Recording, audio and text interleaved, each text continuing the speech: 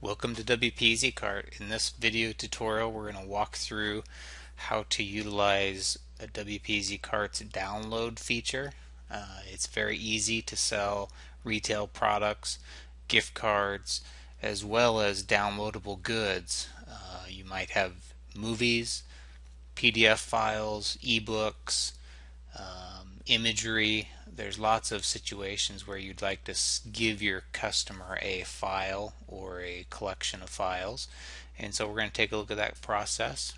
We make it very easy to sell downloads, and we control them through the customer's account. So let's get going here. You'll see I have a regular store set up with just some demo data. These are just retail products that you would ship to somebody, and we're going to add a downloadable product to this.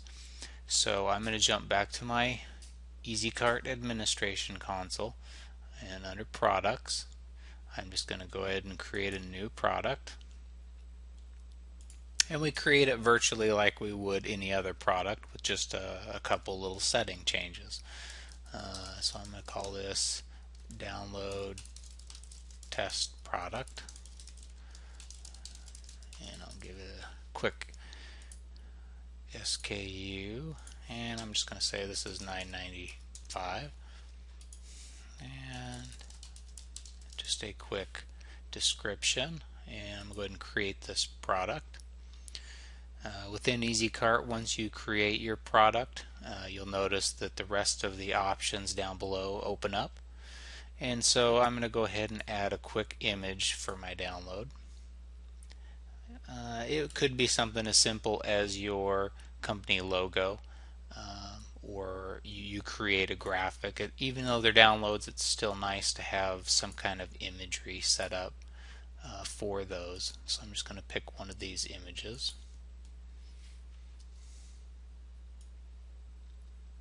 And as we look down through the other settings, quantity options, you don't have to track these. You could track it to see how many times you sell it.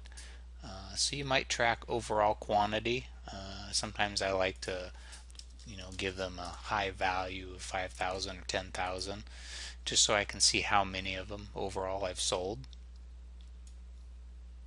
And as you go through, there's some other basic settings. Do I want to show this on the main store? Yes, I do. That's fine. You can turn on other settings like allow customer reviews. These are all certainly things you can look through. They don't have anything really to do with the download option, but they're great features. You can set up SEO stuff. We're going to go all the way down here. The next one I would look at is shipping. Because this is a downloadable product, I don't really want to enable shipping for this product. Now that could mean you do want to ship it, and we do have option sets where you can specifically say ship me the product or download. And so in some cases you might want to have a download where shipping is enabled. It just depends on the setup. I'm going to go on down here to the download options, and this is where we're going to set up what the product is that we want to give the customer. So I'm going to select download product, and you'll notice you get some more settings here. One of the things you can do with EasyCart is you can use your own server to serve downloads, or we do have an integration with Amazon S3. And Amazon S3 is a free storage system that lets you upload your products, and when customers click on the download button after they purchase, it will actually feed the file from Amazon. And it's a great option if you have really large downloads or you want a little extra security on your downloads. If you use your own server, just realize that it's going to use your server's bandwidth, your server's processing power, and all of that can count towards your hosting, depending on what your web hosting plan looks like. Some web hosts limit that information, or how much bandwidth you get, or how much storage space you have. So Amazon S3 is a really good option if you have those large downloads. and you need that extra space. If you're curious about setting up Amazon S3, you can jump over to our documentation, and we have under our extra guides section, you can click on Amazon S3 setup, and we try to walk you through how to set up Amazon S3. It's kind of a complex setup. It takes a few extra steps. You got to create these buckets and add permissions to them. Definitely more secure, but we try to walk you through that process here in our documentation should you want to do that. So once you do, I'm going to go ahead and close my docs. If you choose Amazon S3, it would read them right here, and you can see it's currently not connected. So I'm going to go ahead and use my server right now, and this just uses the standard WordPress media library. So I can just upload a file here. I have a zip file. We always recommend you package your downloads in a zip because it compresses it, makes it smaller for your customers to download, and you run into less compatibility issues. A lot of web hosts don't like it if you upload executable files or batch files. Certain file formats might get automatically deleted. So it's a really good idea to package your download into a zip file, even if you just have one file. So I'm going to go ahead and click on that, and you can see it puts in the URL for this. If you want to, you could rename your file, kind of obfuscate it, give it some kind of hash, so it would be a little bit harder for customers to detect. That's certainly something you can do. We also have a couple options here. Maximum downloads. You can limit your customer to only download this file 5 times. That could stop some abuse to it. Or you can just leave it open so it's open-ended. You can also set up expiration date, and this is in seconds, and so you can calculate, if you wanted a day or a week, put in how many seconds you want that to be available to your customer, and then after that point it would lock down. So really the only thing you need to do is just select download product, where you're gonna have the location, and then upload your file. And I'm going to go ahead and hit update downloads. And so now I'm going to jump over to my store, and I'm just going to refresh my store. And you can see we have a download test product here. I'm going to go ahead and click on it. And for the most part it looks like any other product. Customer reviews, how many is in stock. You can disable some of these visual things if you'd like to. But you can see it really looks like a standard product. I'm just going to add this to the shopping cart. And I'm going to go ahead and check out. And again, you just fill out the information. Now, if all the customer has in their account is a download, it really is not going to ask for their shipping because it's not shippable.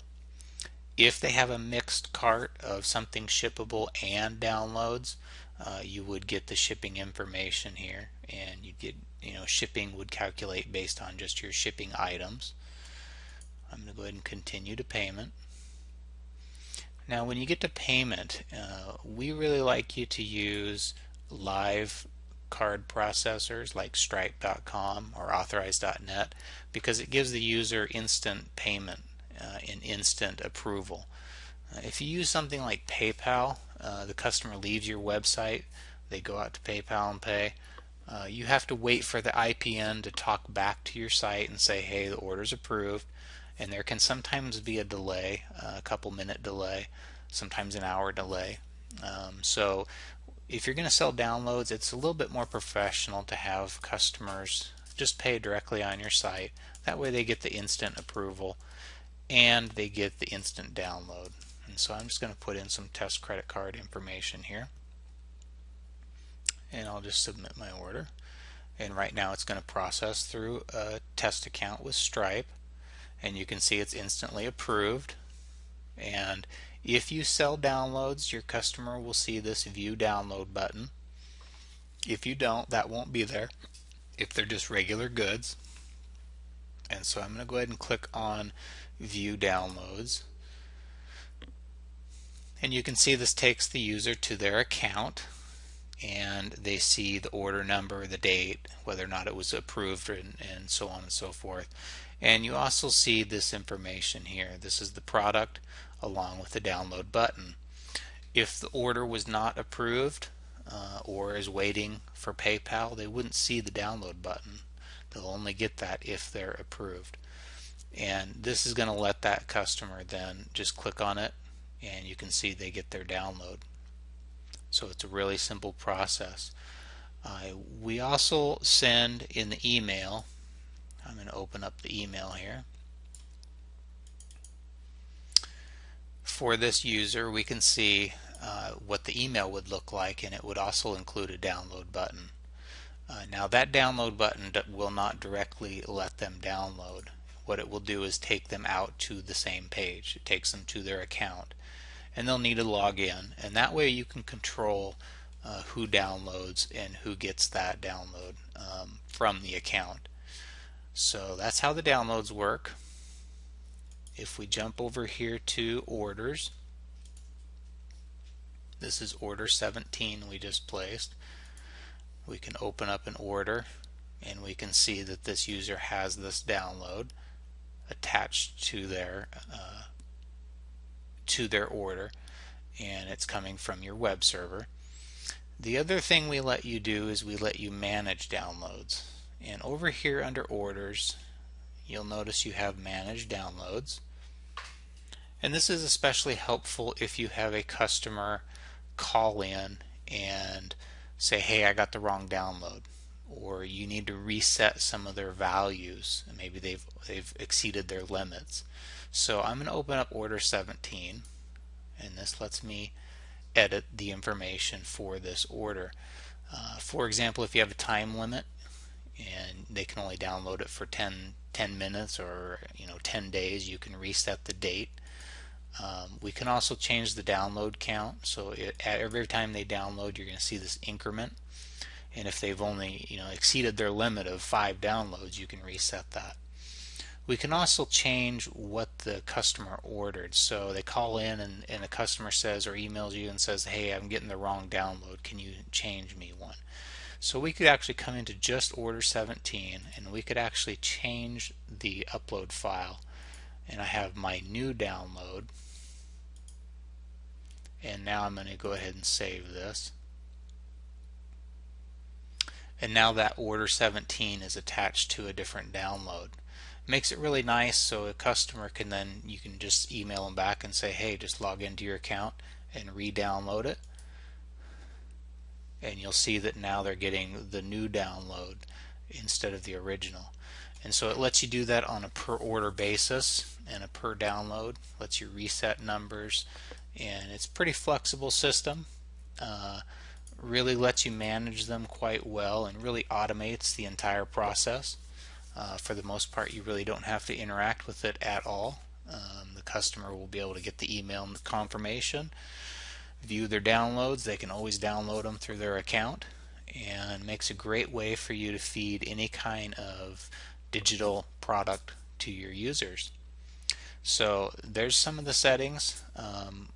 Again, if you would like to use Amazon S3, you can always go to your settings, and you can go to your third-party setup, and here you'll notice you have Amazon S3 setup.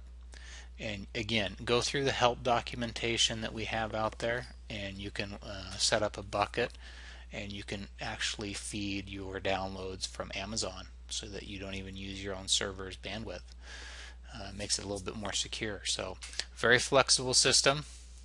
Again, EasyCart is a great way to sell digital downloads, and these are all regular. They look just like regular products on your website.